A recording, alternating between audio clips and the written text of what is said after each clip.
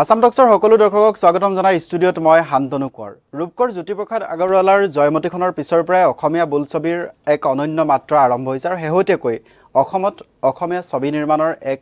নতুন বাট কাটিছে নৱচামে আজি আমাৰ ষ্টুডিঅত এখন বিশেষ সিনেমাৰ এটি দল আহি উপস্থিত হৈছে কেইবাগৰাকী কলাকুশলী আছে জ্যেষ্ঠ অভিনেতা আছে কিন্তু তাৰ পূৰ্বে আমি কৈছো যে হেহতীয়া কিছু সময়ত অসমীয়া সিনেমাৰ ভাল দিন আহিছে বুলি কৈছে জুবিন গাৰ্গৰ সিনেমাৰ পৰা আৰম্ভ কৰি যতীন বৰাই নিজে প্ৰযোজনা পৰিচালনা কৰি নতুনকৈ সিনেমা নিৰ্মাণ কৰিছে আৰু তাৰ পৰৱৰ্তী সময়ত দেখা গৈছে যে নতুন চামৰ পৰাও পৰিচালক প্ৰযোজক হিচাপে তেওঁলোকে যথেষ্ট কষ্ট কৰি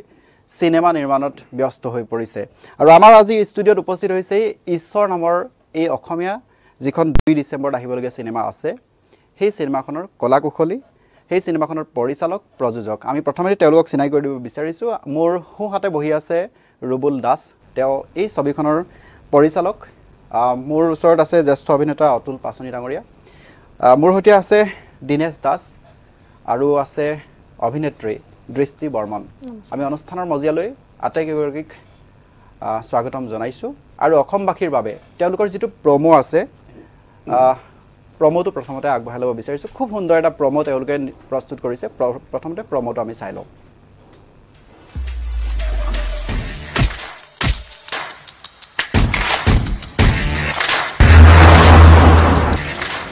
এখন পৃথিৱীত কৰ্মৰ কাৰণে তোক সকলোৱে এদিন ঈশ্বৰ বুলি মানিব মই বেলেঞ্চ কৰিম ভাই হে কোৱাৰ পাছত হে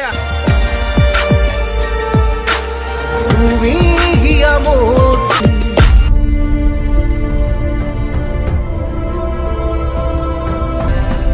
সঁচা কথা ক'বলৈ হ'লে আমি তহঁতৰ খুব সুন্দৰ এটা প্ৰমো তেওঁলোকে আগবঢ়াইছে অসমৰ দৰ্শকসকলে ইতিমধ্যে গম পাইছে যে প্ৰমোটো চাই আপুনি অনুমান কৰিব পাৰিব এগৰাকী নৱাগত পৰিচালকে পৰিচালনা কৰা এখন ছবি কিমান সৰ্বাংগ সুন্দৰভাৱে তেওঁলোকে নিৰ্মাণ কৰিবলৈ গৈ আছে 2 ডিসেম্বৰত ছবিখন অসমৰ প্ৰায়বোৰ ছবিগৃহতেই মুকলি হ'ব মই পৰিচালকৰ ওচৰলৈ পুনেপনে যাব বিচাৰিছো ৰুবুল দাস আমাৰ হৈতে আছে ৰুবুল দাসৰ ওচৰলৈ পুনেপনে যাব বিচাৰিছো দেখা গৈছে ছবিখন ঈশ্বৰ নাম দিয়া হ'ল প্ৰথমে নামটোৰ ভিতৰৰ কাহিনীবিলাক যদি আমি জানিবলৈ চেষ্টা কৰো কেনেকৈ ধৰণৰ কিয় ঈশ্বৰ দিয়া হৈছে নমস্কাৰ প্ৰথমে অসম টক্সলৈ স্বাগতম আসলতে মোৰ ষ্টৰীটো ঈশ্বৰৰ নামটো ডিমান্ড কৰিলে আৰু সেই কাৰণে মই বহুত ভাবি চিন্তি আজি 2 বছৰ মই চিন্তাই কৰি আছিলোঁ যে কেনেকুৱা নাম দিম কি দিম কিন্তু ষ্টৰীটোক মই বিভিন্নটা নাম পালোঁ বহুতক দিলোঁ কিন্তু শেষত পছন্দ হ'ল ঈশ্বৰটো কাৰণ প্ৰেম শব্দটো ভগৱানৰ আছে আৰু সেই যেটো আমি প্ৰেমটোকে বেছি গুৰুত্ব দিছো ভগৱানৰ পিছত ঈশ্বৰটো দিয়া গ'ল আৰু মই অতুল পাছন ডাঙৰীয়াৰ ওচৰলৈ আহিছো আপুনি যথেষ্ট অভিনয় কৰিছে বহু বোলছবিত অভিনয় কৰিছে যথেষ্ট অভিনেতাৰ হৈতে অভিনয় কৰাৰ আপোনাৰ অভিজ্ঞতা আছে এটা স্বৰ্ণীল অভিজ্ঞতাৰ বাদ বুলিব পাৰি নতুন চামৰ হৈতে কাম কৰি আছে হেহতীয়াকৈ এই ঈশ্বৰখনত কাম কৰি কেনেকুৱা লাগিছে প্ৰথম প্ৰতিক্ৰিয়া হিচাপে ঈশ্বৰ নমস্কাৰ প্ৰথমে অসম টক্সৰ সকলো সমূহ কলাকুশলী আৰু ছত্ৰাধিকাৰলৈ মোৰ সশ্ৰদ্ধ প্ৰণিপাত জনাইছো ঈশ্বৰ পবিত্ৰ হৃদয় যাৰ ঈশ্বৰ সহায়তাৰ পৰিচালক ৰুবুল দাসৰ পবিত্ৰ হৃদয়ৰে নিৰ্মাণ কৰিছে ঈশ্বৰৰ মহিমা অপাৰ বিশেষকৈ ঈশ্বৰৰ প্ৰেম এক অমূল্য সম্পদ তাৰ আধাৰতে ছবিখন নিৰ্মাণ হৈছে ঈশ্বৰ আৰু আপোনালোকে শুনি সুখী হ'ব যে ইমান দিনে অতুল পাছনিক হাস্যৰসিক হিচাপে দৰ্শকে চাই আছিলে দেখি আছিলে এজন কৌতুক অভিনেতা হিচাপে পাই আছিলে দেখি আছিলে কিন্তু এইবাৰ ঈশ্বৰ ছবিখনত পৰিচালক ৰুবুল দাসে মোক এটা অগতানুগতিক ব্যতিক্ৰমী চৰিত্ৰত উপস্থাপন কৰিছে নিক্ষেপ কৰিছে আৰু পোনপ্ৰথমবাৰৰ বাবে এটা হাবলিল সিৰিয়াছ কেৰেক্টাৰত মোক অভিনয় কৰাৰ সুযোগ দিয়াৰ কাৰণে মই ৰুবুল দাসক ধন্যবাদ জনাইছোঁ আৰু ঈশ্বৰ এখন সৰ্বাংগ সুন্দৰ ছবি এই কাৰণে যে ইয়াত ঘাট প্ৰতিঘাত আছে সমস্যা আছে ট্ৰেজেডি আছে কমেডি আছে একশ্যন আছে ৰোমান্স আছে সকলো ফালৰ পৰা এক অপূৰ্ব সমাহাৰ মনোৰঞ্জনৰ এক অপূৰ্ব সমাহাৰ ঘটিছে আৰু ছবিখন যে এক সৰ্বাংগ সুন্দৰ ছবি তাৰ অভিনয় শিল্পীসকলে তাক প্ৰমাণ কৰিছে ইয়াত অভিনয় কৰিছে ভ্ৰাম্যমানৰ বাদশাহ চম্পক শৰ্মা অসমৰ চলচ্চিত্ৰ উদ্যোগৰ বটবৃক্ষ স্বৰূপ মহিৰ স্বৰূপ আমাৰ অভিভাৱক সৌখিনা আমি অকালতে হেৰুৱাই পেলালোঁ দীপন গোস্বামীদাৰ এটা সুন্দৰ চৰিত্ৰত ইয়াত অভিনয় কৰিছে আৰু প্ৰাণৱন্ত অভিনয় কৰিছে ইয়াৰ উপৰিও পংকজ পূজাৰী ভ্ৰাম্যমানৰ এজন মহা তাৰকা আছিলে তেওঁ আমাৰ মাজৰ পৰা গুচি গ'ল ইহলীলা সম্বৰণ কৰিলে গতিকে এই দুগৰাকী শিল্পীৰ প্ৰতি মোৰ আন্তৰিক শ্ৰদ্ধাঞ্জলি নিবেদিছোঁ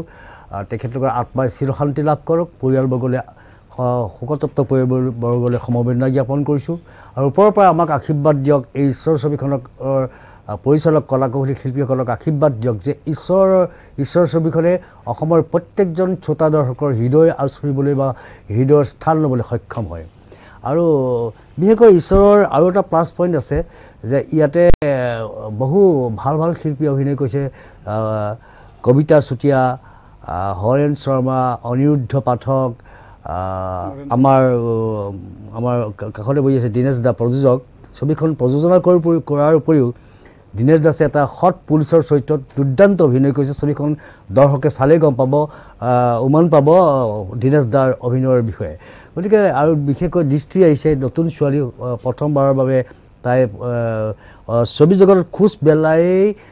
নায়িকাৰ চৰিত্ৰত যোগদান কৰিবলৈ সুবিধা পাইছে গতিকে তাই পৰম সৌভাগ্যৱতী ছোৱালী তাইক মই আশীৰ্বাদ দিছোঁ মোৰ ফালৰ পৰা ভগৱানেও আশীৰ্বাদ দিয়ক ঈশ্বৰে আশীৰ্বাদ দিয়ক দৃষ্টি এসময়ত অসমৰ এগৰাকী দক্ষ শক্তিশালী অভিনেত্ৰী হিচাপে পৰিগণিত হয় ভাল লাগিছে আৰু এই ছবিখনত সংগীতে এটা বেলেগ সুকীয়া মাত্ৰা বহন কৰিব য'ত কণ্ঠদান কৰিছে জুবিন গাৰ্গ বৰ্ণালী কলিতাকে আদি কৰি আমাৰ প্ৰযোজক অভিনেতা দীনেশ দাসেও এটা গান গাইছে গতিকে ছবিখনৰ সংগীতেও এটা সুকীয়া মাত্ৰা বহন কৰিব সংগীতে ছবিখনক এক মানে ভাবিব নোৱাৰা ধাৰালৈ লৈ যাব য'ত ৰোমাঞ্চৰ এক বেলেগ প্ৰতিমূৰ্তি দেখা পাব অসমৰ ৰাইজে অসমৰ শ্ৰোতা দৰ্শকে ৰোমাঞ্চ দেখা পাব ইয়াত একশ্যন সাধাৰণতে একশ্যন বুলি ক'লে ফাইট কম্প'জাৰ আনে বেলেগ ঠাইৰ পৰা বা অসমতো তেনেকুৱা ফাইট কম্প'জাৰ আছে কিন্তু পৰিচালক ৰুবুল দাসে পৰিচালকে নিজেই ইয়াত ফাইট একশ্যনৰ কম্প'জ কৰিছে এইটো বৰ ডাঙৰ কথা এজন পৰিচালকে ফাইট কম্প'জ দিয়াটো এটা বৰ ডাঙৰ কথা এইটো আমাৰ অসমত মাত্ৰ দুজন ব্যক্তিয়ে পাইছিলোঁ এজন আছিল আমাৰ চলচ্চিত্ৰ পৰিচালক অভিনেতা ব্ৰজেন দাই নিজেই নিজৰ চিনেমাবিলাকত এক্টিঙৰ একশ্যনৰ ডাইৰেকশ্যন দিছিলে একশ্যন কম্প'জ কৰিছিলে ফাইট কম্প'জ নিজে কৰিছিলে ফাইটৰ ডাইৰেকশ্যন নিজে দিছিলে আৰু দ্বিতীয়বাৰৰ কাৰণে মই পালোঁ ৰুবুল দাসে নিজেই ছবিখনৰ পৰিচালক হৈ পেলাই একশ্যন আৰু ফাইট কম্প'জ কৰিছে এইটো বৰ সুন্দৰ কথা গতিকে মই আশাবাদী ছবিখন লৈ পেলাই বহুত আশাবাদী কাৰণ ছবিখন সকলো ফালৰ পৰা নিপুণ হৈছে নিখুঁত হৈছে আৰু এক ৰসাল ছবি হিচাপে পৰিগণিত হ'ব অসমৰ ৰাইজে নিশ্চয় ইয়াক আদৰি ল'ব অহা 2 ডিচেম্বৰত ছবিখনে অসমৰ প্ৰায়বিলাক চিত্ৰগৃহত মুক্তি লাভ কৰিব আশা কৰোঁ আপোনালোকৰ চেনেলৰ তৰফৰ পৰা মই অসমৰ ৰাইজক বিনম্ৰ অনুৰোধ জনাওঁ যে পৰিচালক ৰুবুল দাসৰ কষ্টৰ যি ৰত্ন পাব লাগে সেই ৰত্নখিনি আপোনালোকে দিব লাগিব আৰু আপোনালোকে দিলে আমি কলাকুশলী শিল্পীসকলে জীয়াই থাকিব পাৰিম সংস্কৃতিৰ চলচ্চিত্ৰ জগতত খোজ পিলাই আমি আগবাঢ়ি যাব পাৰিবলৈ আপোনালোকে আমাক উৎসাহ দিব লাগিব হললৈ আহি আপোনালোকে আমাক মৰম দিব লাগিব হললৈ আহি আপোনালোকে আদৰ দিব লাগিব হললৈ আহি যদি আপোনালোকে আদৰ নিদিয়ে চেনেহ দিয়ে আৰু হললৈ নাহে তেতিয়াহ'লে আমাৰ সকলো কৰ্ম অথলে যাব নিশ্চয়কৈ আচলতে এয়া আছিল অতুল পাচনি ডাঙৰীয়া যি কৈছে যে এটা অনন্য ব্যতিক্ৰমী চৰিত্ৰত তেওঁ অভিনয় কৰিবলৈ সুযোগ দিছে পৰিচালকক তেওঁ কৃতজ্ঞতা জ্ঞাপন কৰিছে মই দীনেশ দাসৰ ওচৰলৈ আহিব বিচাৰিছোঁ যিহেতু তেওঁ প্ৰযোজক হিচাপে আছে অসমীয়া ছবিৰ পৰা সাধাৰণতে দাস ডাঙৰীয়া যে অসমীয়া ছবিৰ পৰা যিমান টকা ইনভেষ্ট কৰা হয় সিমান টকা লাভ উভতাই পোৱাৰ আশা কম থাকে তাৰপিছতো আপুনি হঠ সাহসেৰে আচলতে প্ৰযোজনাৰ দায়িত্বটো ল'লে অভিজ্ঞতা কেনেকুৱা ধৰণৰ গোটেই ছবিখনৰ গোটেই দায়িত্বত আপুনি আছিল প্ৰথমতে মই আসাম টক্সৰ সমূহ কৰ্মকৰ্তা স্বত্বাধিকাৰ তেখেতসকলক ধন্যবাদ জনাইছোঁ এইখিনি সুবিধা দিয়াৰ কাৰণে চিনেমা এখন কৰিলে বহুত টকাৰ দৰকাৰ হয় কিন্তু সাহস কৰিছোঁ কিয় অসমীয়া চিনেমাৰ মানে এতিয়া লাহে লাহে জোৱাৰ উঠিছে প্ৰথমতে নাছিলে জুবিন গাৰ্গে যেতিয়া ষ্টাৰ্ট দিলে তাৰপিছত লাহে লাহে অসমীয়া চিনেমাৰ অকণমান আপগ্ৰেড হৈ গ'ল সেইবাৰ ভাবিছোঁ কি অসমীয়া চিনেমাখন নিশ্চয় আমাৰ চিনেমাখন যিটো ষ্টৰি লৈছোঁ আমি আৰু ৰুবুল দাসৰ যিটো পৰিচালনা নিখুঁত পৰিচালনা কৰে তেতিয়ালৈকে তেখেতে ছেটিছফাই নহয় তেতিয়ালৈকে মানে এৰি নেদে সেইটো দেখে সেইকাৰণে মই প্ৰথমতে ফুটপাথৰ হিৰত মই অভিনয় কৰিছিলোঁ তেতিয়া মই গম পাইছোঁ ৰুবুল দাসৰ পৰিচালনাটো বহুত নিখুঁত গতিকে সেই সুদক্ষ পৰিচালকৰ দ্বাৰা যদি মই চিনেমাখন কৰোঁ তেতিয়াহ'লে বহুত উৎকৃষ্ট মানদণ্ডৰ ভাল মানদণ্ডৰ এখন চিনেমা ৰাইজক দিব পাৰিম বুলি মই আশা কৰিছিলোঁ সেইকাৰণে সেইটো ধাৰা মানে মনত সাঁচি লৈ চিনেমাখনৰ কাৰণে মই আগবাঢ়িছিলোঁ মই সৰুৰ পৰা মই চিনেমাৰ জগতত মানে মই গান গাইছিলোঁ এইটো চেনেলত মই গান গাইছোঁ বহুত চেনেলত মই গান গাওঁ মোৰ দেউতাৰ থিয়েটাৰ পাৰ্টি আছিল তাৰ পৰা মই বহুত কথা শিকিছিলোঁ সৰুৰ পৰা মই মোৰ দেউতাৰ থিয়েটাৰ পাৰ্টি ৰূপাঞ্জলি থিয়েটাৰ ভ্ৰাম্যমান থিয়েটাৰ আছিলে সেইটো নাম লৈ মই ৰূপাঞ্জলি চিনে প্ৰডাকশ্যন নাম দি এইখন চিনেমা প্ৰথম মানে প্ৰযোজনা কৰিছোঁ প্ৰথম প্ৰযোজনা আমি সফল হ'ব বুলি আশাবাদী আমি কৈছোঁৱে যে 2 ডিচেম্বৰত যি অসমৰ প্ৰায়বোৰ ছবিখন মুক্তি লাভ কৰিব পৰা ঈশ্বৰৰ ছবিখনে প্ৰমোটো চালে আপুনি নিশ্চয়কৈ অনুমান কৰিব পাৰিব আচলতে কেনেকুৱা ধৰণে তেওঁলোকে ছবিখন নিৰ্মাণ কৰিবলৈ চেষ্টা কৰিছে পৰিচালক প্ৰযোজক জ্যেষ্ঠ অভিনেতা আছে নতুনকৈ অহা দৃষ্টি বৰ্মন আমাৰ সৈতে আছে দৃষ্টিৰ সৈতে কথা পাতিম কিন্তু এই মুহূৰ্তত এটা বাণিজ্যিক বিৰতি ল'ব লাগিব বিৰতি এটা লৈ লৈছোঁ পুনৰ উভতি আহিম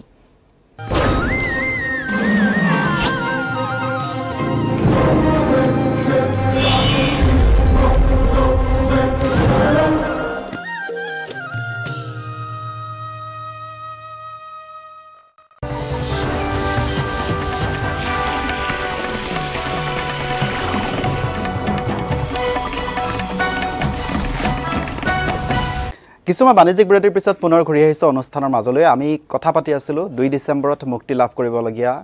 ঈশ্বৰৰ বিষয়ে ঈশ্বৰৰ পৰিচালক প্ৰযোজক জ্যেষ্ঠ অভিনেতা অতুল পাচনি আছে নতুনকৈ এই অভিনয় জগতত খোজ পেলোৱা দৃষ্টি বৰ্মন আমাৰ সৈতে আছে প্ৰথমখন ছবি কৰিছে দৃষ্টি বৰ্মনে খোজ পেলাই প্ৰথমখন বোলছবি বুলি ইতিমধ্যে অতুল পাচনি ডাঙৰীয়ে কৈছে মই দৃষ্টিৰ ওচৰলৈ যাব বিচাৰিছোঁ পোনে পোনে দৃষ্টি কেনেকুৱা অনুভৱ এখন পূৰ্ণদৈৰ্ঘ্যৰ ছবিত অভিনয় কৰিছা নমস্কাৰ প্ৰথমতে আসাম টক্সৰ সকলো কৰ্মীকে মোৰ ফালৰ পৰা ধন্যবাদ আজি ইয়ালৈ আমাক ইমান ধুনীয়াকৈ আদৰি অনাৰ বাবে প্ৰথম অনুভৱ খুব ভালেই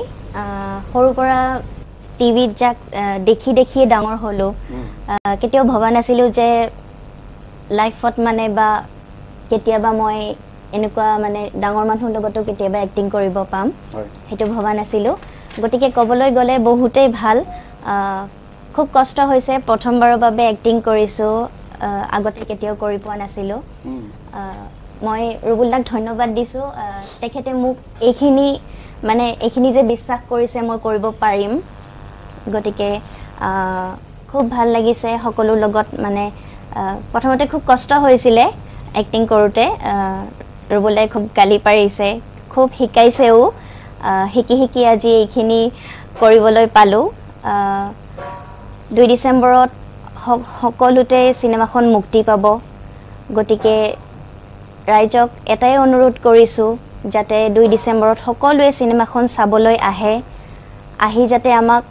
উৎসাহ দিয়ে আৰু আমাৰ কষ্টৰ যাতে মূলখিনি দিয়ে আৰু সকলোকে যাতে ছবি গৃহত দেখা পাওঁ তাৰে কামনা কৰিলোঁ দৃষ্টি আচলতে কথাখিনি ক'ব পৰা নাই তাই মনত যথেষ্ট কথাই খুদনি লগাই আছে মই গম পাইছোঁ মই ৰুবুল দাসৰ ওচৰলৈ আহিব বিচাৰিছোঁ যথেষ্ট প্ৰত্যাহ্বান এখন ছবি পৰিচালনাৰ ক্ষেত্ৰত যথেষ্ট প্ৰত্যাহ্বানৰ সন্মুখীন হ'বলগীয়া হয় প্ৰত্যাহ্বানপূৰ্ণ আমাৰ জীৱনটোৱে যথেষ্ট প্ৰত্যাহ্বান তাৰ উপৰিও এখন ছবি কলা কৌশলীসকল আছে তাৰ লগে লগে বিভিন্ন আচলতে যেতিয়া দৃশ্যবিলাক গ্ৰহণ কৰিবলৈ যোৱা হয় প্ৰতিটো স্থানতেই প্ৰত্যাহ্বানৰ সন্মুখীন হ'বলগীয়া হয় এই ঈশ্বৰখন নিৰ্মাণ কৰাৰ ক্ষেত্ৰতো আপোনাৰ যথেষ্ট প্ৰত্যাহ্বানৰ সন্মুখীন হৈছে নিশ্চয়কৈ তেনে কিছু যদি অভিজ্ঞতা আছে তিতা মিঠা অভিজ্ঞতাৰ কথা বহুত মোৰ তেনেকৈ সোধাৰ লগতে মোৰ গাটো শিয়ৰি দিছে কাৰণ চিনেমা এখন মানে এটা সন্তান জন্ম দিয়াৰ দৰে সন্তানটোত 9 মাহ 9 দিন মাকে যেনেকৈ কষ্টত থাকে আমি অনুভৱ কৰোঁ কিন্তু ভিতৰৰ কষ্টটো আমি অনুভৱ কৰিব নোৱাৰোঁ কেৱল যি লাগে আমি দিব পাৰোঁ ঠিক তেনেকৈ এখন চিনেমা আপুনি জন্তু এটা শিকাব পাৰে কিন্তু মানুহ যেতিয়া আপুনি হাজাৰ হাজাৰ মানুহ এতিয়া এই মাত্ৰ মোক দাদাই ক'লে তোমাৰ ইমান দেৰিকৈ হ'ল দাদা কিন্তু মোক বহুত শিকাই আছে মোৰ নিজৰ মানে ল'ৰাৰ দৰে মই সেইকাৰণে হাঁহি থাকোঁ কাৰণ মোক দাদাই প্ৰতিটো ক্ষেত্ৰতে সেই হৈছে যি নহওক ঈশ্বৰ শব্দটো জানে ঈশ্বৰ শব্দটোৰ অৰ্থটোৱে বহুত এটা ডাঙৰ পজিটিভ গতিকে সেই ঈশ্বৰটো পাবলৈ ইমান সহজ নহয় তাতে আকৌ মই নাম দিছোঁ ঈশ্বৰ আৰু সেই ঈশ্বৰটো পাবলৈতো মই ইমান সহজ নহয় প্ৰতিটো লোকেশ্যনতে মই কষ্ট পাইছোঁ ছাপ'জ প্ৰথম শ্বুটিং ষ্টাৰ্ট দিছোঁ নিপন দাৰ শ্বুটিং শেষ কৰোণা আৰম্ভ হ'ল 3 মাহ মই ৰুমত মোৰ এডিটিং সেটআপ মোৰ নিজৰে আছে এডিটিং কৰিলো আশা সপোন মানে শেষ আকৌ উৎসাহ পালো চৰকাৰে দিলে যে আমি 3 মাহ কি সব ওকে দিলো মই অতুল্লা ফোন কৰিলো অতুল্লা কি হ'ব যে পাৰিম আকৌ মানক শুটিং ৰেডি কৰিলো 15 দিনৰ কাৰণে মানকত ইয়াৰ পৰা আমি ইউনিট গুছি গলো 35 জন আছিল অতুল্লা হাতক কলো যে অতুল্লা আমি কামখিনি ঠিক কৰাৰ পিছত আপোনালোক যাব সব ৰেডি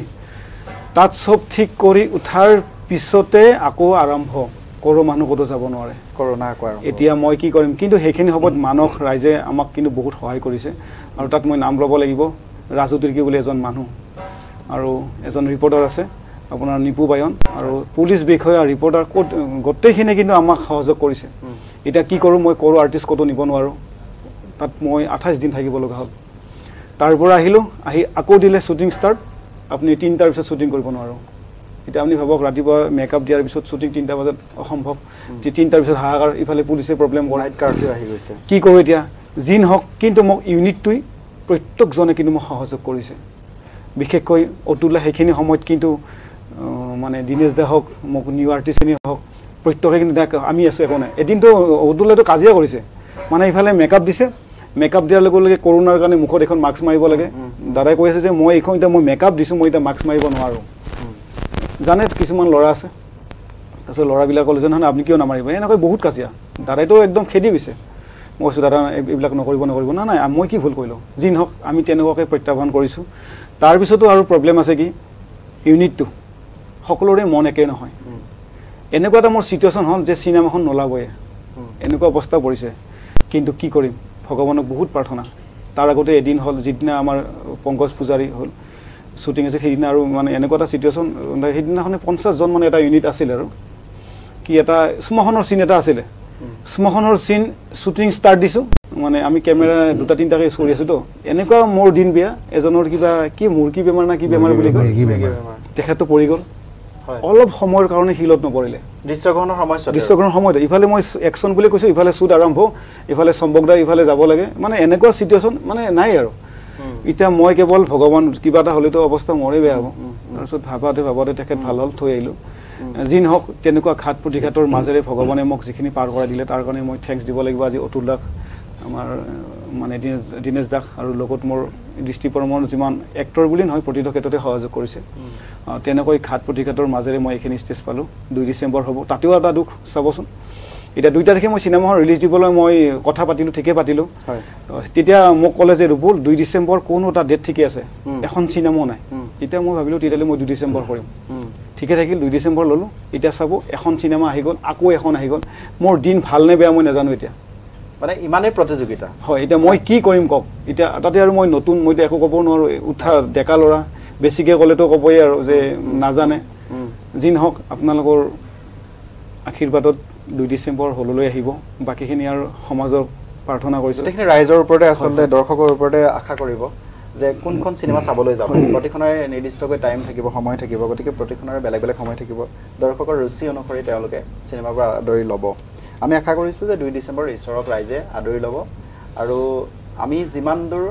পূৰ্বৰ সিনেমাবোৰত দেখিছো যে আগদিনে আসলে সকলোবিলাক সোল্ড আউট হৈ যায় তেনেকুৱা এটা পৰিৱেশৰ সৃষ্টি হওক এই ঈশ্বৰক লৈ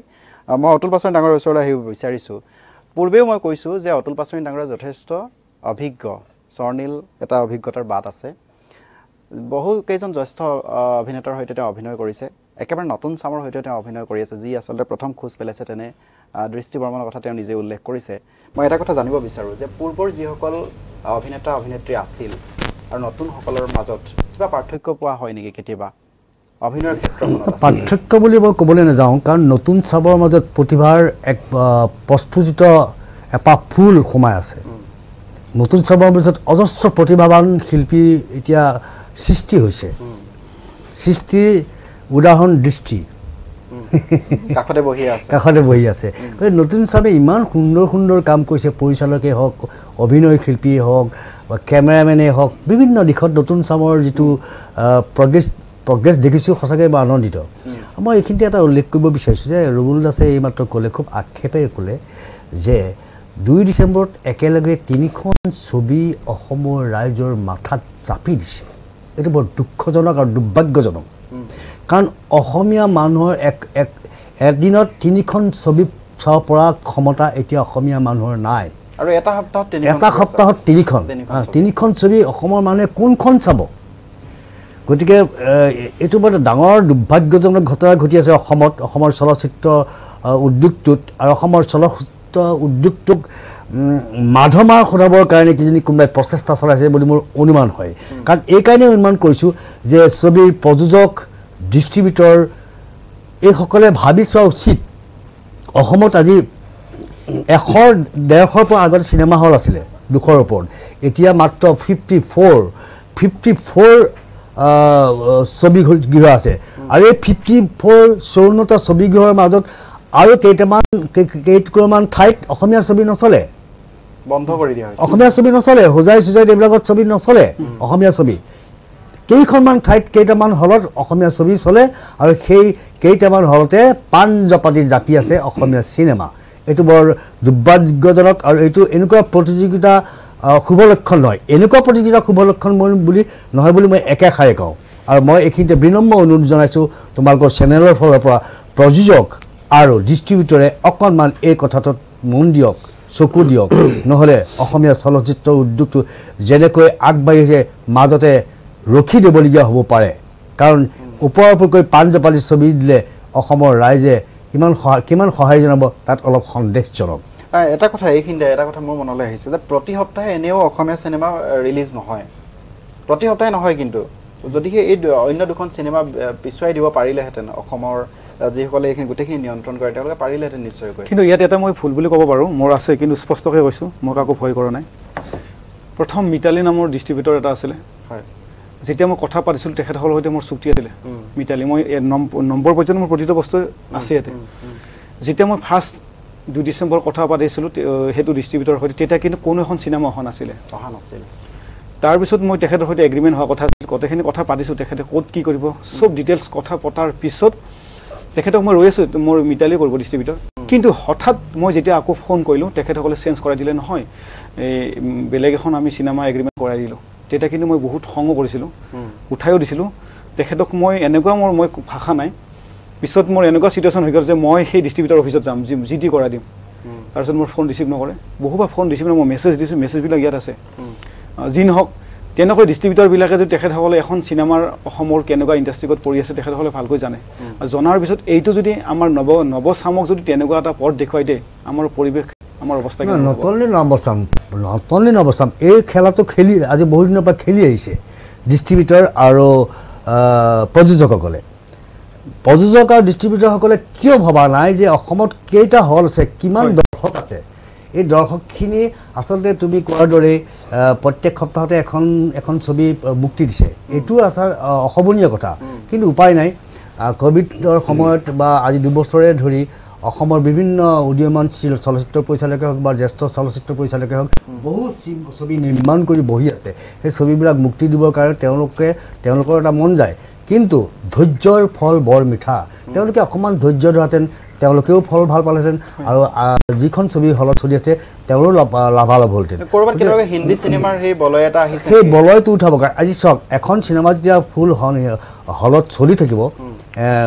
সম্পূৰ্ণ পেক মানুহ থাকিব হলত চলি থকাৰ পিছত নেক্সট সপ্তাহত সেই ছবিখন উঠাই দিয়াৰ কিবা কাৰণ আছে বুলি মই নাভাবোঁ কাৰণ এইকাৰণে উঠাই দিয়ে যে নেক্সট ছবিখনৰ লগত তেওঁলোকে এগ্ৰিমেণ্ট কৰি থৈছে নেক্সট ছবিখন অহা এই শুকুৰবাৰে ঈশ্বৰ দিছে নেক্সট ছবিখনত আৰু 2খন ছবিৰ লগত এগ্ৰিমেণ্ট কৰি থৈছে ওপৰাপৰিকৈ ছবিবিলাক দিয়াৰ কাৰণে আজি অসমৰ যিবিলাক চলচ্চিত্ৰ প্ৰযোজক দীনেশ দাসৰ নিচিনা যি প্ৰযোজক আগবাঢ়ি আহিছে এই প্ৰযোজকবিলাকে মাধমাৰ খাইছে অৰ্থনৈতিকভাৱে মাধমাৰ খাইছে আৰু যেতিয়া এখন ছবিত এজন প্ৰযোজকে মাধমাৰ খাব অৰ্থনৈতিকভাৱে তেওঁ দ্বিতীয়খন ছবি কৰিবলৈ আগবাঢ়ি নাহে গতিকে এইটো চলচ্চিত্ৰ উদ্যোগটোৰ কাৰণে একদম ক্ষতিকাৰক বিষয় হৈ পৰিছে গতিকে মই বিনম্ৰ অনুৰোধ জনাইছোঁ প্ৰযোজকসকলক ডিষ্ট্ৰিবিউটৰসকলক আপোনালোকে অকণমান চকু মেলি চাওক প্ৰযোজকসকলক চোৱা মানে শিল্পী কলাকুশলীসকলক চোৱা হ'ব কাৰণ আমাৰ এইটোৱেই জীৱিকা এইটোৱেই জীৱিকা এইটোৱেই আমাৰ কৰ্ম এই কৰ্ম যদি আমি কৰিবলৈ নাপাওঁ আমি হয়তো আমাৰ পৰিয়ালে পেটত গামোচা বনোৱাৰ পৰিৱেশ আহি পৰিব মই দৃষ্টি ওচৰলৈ যাব বিচাৰিছোঁ দৃষ্টিৰ বৰ্মন একেবাৰে নৱাগতা এখন বোলছবিত অভিনয় কৰিছা প্ৰথমখনে হিট হ'ব বুলি ইতিমধ্যে আমি ভাবিছোঁ দৃষ্টি পঢ়া শুনা ক'ত কৰিছিলা কিমান মই পশ্চিম গুৱাহাটী মহাবিদ্যালয়ত কৰিছোঁ কমপ্লিট কৰিব নোৱাৰিলোঁ মই এক্টিং কৰাৰ আগতে মই টাইকাণ্ডো খেলিছিলোঁ টাইকাণ্ডোৰ কাৰণে মই বাহিৰত যাব লাগে খেলিবলৈ মোৰ তাত ক্লাছ মিছ হোৱাৰ কাৰণে মানে মই মাজতে গেপ দিব লগা হ'ল তাতে আৰু এক্টিঙৰ লাইনত সোমালোঁ সময় দিব লগা হ'ল অভিনয়ৰ জগতখনৰ শিক্ষা ক'ত লৈছিল অভিনয়ৰ শিক্ষা নাই মই ক'তো লোৱা নাই আনুষ্ঠানিক শিক্ষা ক'তো নাই ইয়াৰ আচলতে কাম কৰি শিকি আছা কাম কৰি শিকি আছোঁ ৰবুল দাই এইখিনিলৈকে আজিলৈকে শিকায়ে আছে দীনেশ দাস ডাঙৰীয়া প্ৰযোজকৰ বিৰুদ্ধে এটা অভিযোগ আহিছে যে আপোনালোকে কিছুমান কথা গুৰুত্ব দিয়া উচিত ছবি এখন মুক্তি দিয়াৰ ক্ষেত্ৰত আচলতে যথেষ্ট কৰণীয় থাকে বাধ্যবাধকতা থাকে আচলতে প্ৰত্যক্ষ নাইবা পৰোক্ষভাৱে তেনেকুৱা কিবা হেঁচা লাভ কৰিছিল নে যে 2 ডিচেম্বৰ তোমালোকে এখন ছবি দিবই লাগিব অন্য দুখন থাকিলেও তোমালোকে এখন দিবই লাগিব তেনেকুৱা কিবা হেঁচা পাইছিল নেকি নহয় প্ৰথম আমাৰ ঈশ্বৰ চিনেমাখন প্ৰথম ডেটটো 2 ডিচেম্বৰ আমি পাইছিলোঁ আমি পাইছোঁ প্ৰথম পাইছিলোঁ কিন্তু ঈশ্বৰ 2 ডিচেম্বৰ কেনেকৈ আহি গ'ল আমি পিছত চাওঁ যে 2 তাৰিখে আৰু বেলেগ দুখন চিনেমা অফিচত জনাইছিলোঁ অফিচত জনাওঁতে ক'লে যে এইটোতে আমি একো কৰিব নোৱাৰোঁ প্ৰডিউচাৰে যদি নুবুজে আমি কি কৰিম এনেই নচলে আমাৰ অসমীয়া চিনেমা কম চাই এতিয়া চোৱা গোটেই মানুহখিনি আলোচনাত বহিব নোৱাৰে তিনিখন চিনেমাৰ পৰিচালক প্ৰযোজক সেইটোৱে একতাৰ অভাৱ হৈছে আজি আমাৰ এই ইণ্ডাষ্ট্ৰিটোত আমাৰ এই উদ্যোগটোত কেইটা সন্থা আছে আপুনি গণতি কৰক কিমান সন্থা আছে কলা কুশলীৰে 2-3টা আছে প্ৰযোজকৰ এটা আছে ফিল্ম ফেটাৰ্নিটি আছে বহুতকেইটা সন্থা ভাগ হৈ আছে এতিয়া সেই ভাগ হৈ যোৱাৰ কাৰণে ইয়াৰ সুযোগ গ্ৰহণ কৰিছে এছামে গতিকে অন্য আছামে সুযোগ গ্ৰহণ কৰে যদি আমি একতা আমাৰ মাজত একতা থাকিলে এই পৰিস্থিতিৰ সন্মুখীন নহ'লহেঁতেন প্ৰযোজকসকল বা অসমৰ এখন চলচ্চিত্ৰই এই অসুবিধাৰ সন্মুখীন নহ'লহেঁতেন আচ্ছা জুবিন গাৰ্গৰ পিছত মিছন চাইনাৰ পিছত যতীন বৰাই এখন সৰ্বাংগ সুন্দৰ ছবি উপহাৰ দিলে ৰত্নাকৰ তাৰপিছত চলচ্চিত্ৰ উদ্যোগটোত ঠন ধৰি উঠে কিন্তু তাৰপিছতে ক'ভিড আহি গ'ল কৰোণা আহি গ'ল গোটেই চলচ্চিত্ৰ উদ্যোগেই হওক নহওক সাংস্কৃতিক সকলো মাধ্যম স্তব্ধ হৈ গ'ল বন্ধ হৈ গ'ল তাৰপিছত যেতিয়া ক'ভিড শেষ হ'ল তাৰপিছত ধাৰাধাৰ ছবিবিলাক আহিলে ইমান অলাগতিয়াল ছবি কিছুমান আহি আমাৰ সেই উঠি অহা ঠন ধৰি উঠা চলচ্চিত্ৰ উদ্যোগটোক আকৌ ভিতৰলৈ আকৌ মাৰি পেলালে মাজতে বহুত ছবি হললৈ যাওঁ 10টা 15টা মানুহ কাৰণ তেনেকুৱা ছবি চাবলৈ মানুহ কিয় আহিব গতিকে মাজতে কিছুমান চলচ্চিত্ৰ উদ্যোগটোক অকণমান মাধমাৰ খোলাইছে পুনৰ আজি কেইদিনমানৰ পৰা আজি কেইমাহমানৰ পৰা পুনৰ উত্থান হৈছে অসমৰ চলচ্চিত্ৰ উদ্যোগটোত পুনৰ গা কৰি উঠিছে কেইবাখনো ভাল ছবি হলত মুক্তি দিছে আৰু হললৈ মানুহ অহাৰ এটা ধাউতি বাঢ়িছে গতিকে মই দেখাক দেখি উঠিল গা বোলে কেতুৰিয়ে বোলে মুকুখা বুলি চিনেমা কৰিবলৈ তেনেকৈ নাহিব আগতে অভিজ্ঞতা লওক এক্সপিৰিয়েঞ্চ লওক তাৰপিছত ছবি কৰক আৰু অসমৰ ৰাইজক ছবি উপহাৰ দিয়ক কোনো কাৰিকৰী অভিজ্ঞতা নথকাকৈ বহুতে ছবি কৰিবলৈ আহি মুখ ঠেকেচা খোৱা দেখা যায় আৰু তেওঁতে যিয়ে মুখ ঠেকেচা খাইছেই আৰু অসমৰ চলচ্চিত্ৰ উদ্যোগটোকো মুখ ঠেকেচা খুৱাইছে গতিকে মই অনুৰোধ কৰিছোঁ দেই চিনেমা কৰিবলৈ সকলোৰে মন যায় তাৰ আগতে অভিজ্ঞতা লোৱাটো অতিকৈ প্ৰয়োজনীয় বুলি মই ভাবোঁ নিশ্চয়কৈ আচলতে যথেষ্ট এটা গুৰুত্বপূৰ্ণ কথা কৈছে যে প্ৰযোজক পৰিচালক সকলো একত্ৰিত নোহোৱাটো আচলতে অসমীয়া চিনেমাৰ বাবে যথেষ্ট দুখ খবৰ এইখিনি কথা দৰ্শকে গম নাপায় সাধাৰণ দৰ্শকসকলে মাত্ৰ এটা কথা জানে যে সকলোবিলাক ওপৰৰ সকলোবিলাক মানুহ মিলিজুলি থাকে আমি তলৰ মানুহখিনি আচলতে কাজিয়া পেচাল হাই উৰুমিৰ মাজত থাকোঁ কিন্তু আচল কথাখিনি তেনেকুৱা নহয় ভিতৰত অন্য এখন পৃথিৱীও থাকে য'ত প্ৰতিযোগিতা প্ৰত্যাহ্বান আৰু তেওঁলোকৰ নিজৰ মাজৰে এখন ডাঙৰ কাজিয়া এখন চলি থাকে যে হয় মই আগবাঢ়ি যাওঁ এই পিছ পৰি যাওঁ তেনে এখন কাজিয়া চলি থাকে অতুল বসুমতাৰী ডাঙৰীয়াই আচলতে স্পষ্টভাৱে পূৰ্বেও তেওঁ স্পষ্টভাৱে খুব কথাখিনি কয় আৰু আজিও ঠিক তেনেকৈ কৈছে যে প্ৰযোজক পৰিচালকৰ যিকেইখন মঞ্চ আছে গোটেই মঞ্চকেইখন যদি একত্ৰিত হ'ব নোৱাৰে তেনেহ'লে অসমীয়া ছবি জগতৰ যি এই অৱস্থা কিন্তু একেবাৰে শূন্য পৰ্যন্ত পাবগৈ পাৰে আমি যথেষ্ট কথা পাতিবলৈ আছে ঈশ্বৰৰ সম্পৰ্কে যথেষ্ট কথা পাতিবলৈ আছে ঈশ্বৰৰ সন্ধান কৰিবলৈ আছে কিন্তু এই মুহূৰ্তত এটা বিৰতি লৈ লৈছোঁ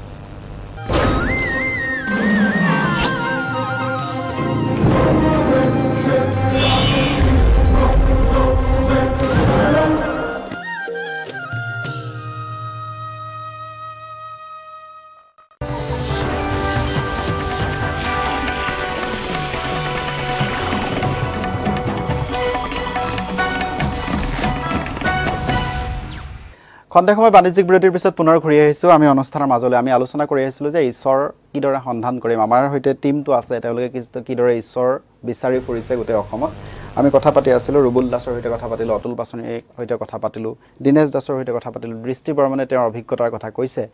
এই মুহূৰ্তত ডক্টৰ হিতেশ বৰুৱাৰ এক মন্তব্য আছে, ঈশ্বৰ সম্পৰ্কীয় এক মন্তব্য আছে। সেই মন্তব্যটো আমি শুনাই ল'ব বিচাৰিছোঁ। নতুন চলচ্চিত্ৰ ঈশ্বৰৰ আজি ট্ৰেইলাৰৰ শুভ আৰম্ভণি। আজিৰ এই দিনটোত সঁচাকৈ মই প্ৰডিউচাৰ আৰু ডাইৰেক্টৰ, প্ৰযোজক আৰু পৰিচালক দুজনকে মই ধন্যবাদ জনাইছোঁ আৰু শুভেচ্ছা জনাইছোঁ। এই ট্ৰেইলাৰৰ পৰাই গম পাইছোঁ যে চিনেমাখন নিশ্চয় ভাল হ'ব। গতিকে গোটেই চিনেমাখন চালে আমি উপলব্ধি কৰিব পাৰিম বা গম পাম এই নামটোৰ লগত যিটো ঈশ্বৰ, সঁচাকৈ ঈশ্বৰ নামটো বৰ ভাল লাগিছে। আৰু ঈশ্বৰৰ আশীৰ্বাদত নিশ্চয় এই চলচ্চিত্ৰখন অসমীয়া ৰাইজৰ কাৰণে আগবঢ়াই দিয়াৰ ক্ষেত্ৰত ঈশ্বৰে নিশ্চয় সহায় কৰিব আৰু অসমীয়া ৰাইজে সুন্দৰভাৱে আদৰি ল'ব। গতিকে মোৰ এইখিনি শুভেচ্ছা আছে। গতিকে নিশ্চয় ভাল হ'ব। আমাৰ অসমৰ চলচ্চিত্ৰৰ জগতখনত ইয়াক নতুন পদক্ষেপে আগুৱাই আহক, সেই মোৰ আশীৰ্বাদ, মোৰ সেই মৰম।